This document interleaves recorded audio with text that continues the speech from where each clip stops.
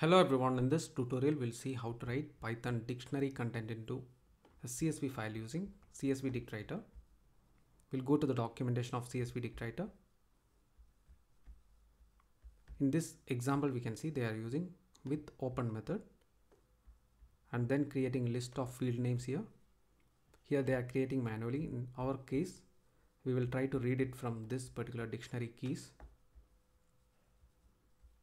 Then creating an object called writer. It is a csv.dictWriter object, and there they are giving field name as a previously created list. Then using write header they are writing this field names as a header to the CSV file.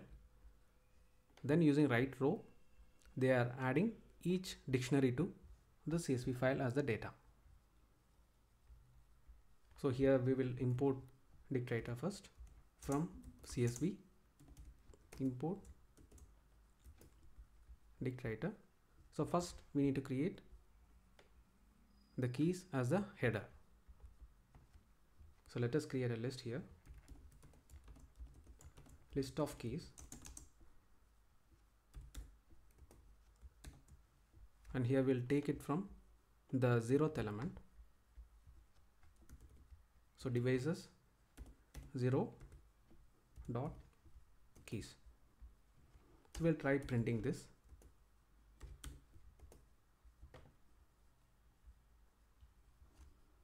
So now we are getting field names.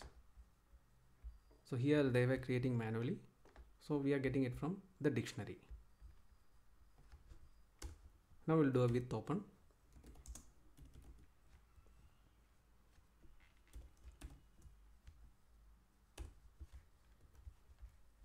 And we'll give the file name inventory.csv,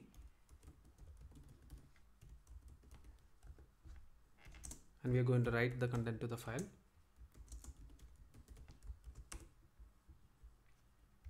Then we can create a writer object. So here it is going to be a DictWriter object.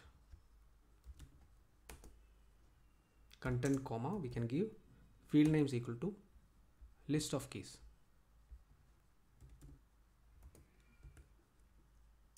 After that we need to do writer dot write header. So now this will be writing all these field names as a header. Then we need to iterate through each dictionary and add the value.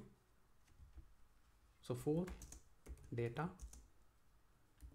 in devices and writer dot write row, and we can give data.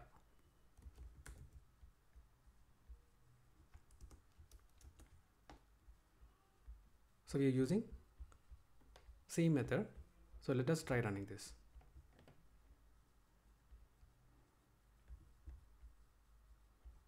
So now we have a file called inventory.csv. I'll open that file.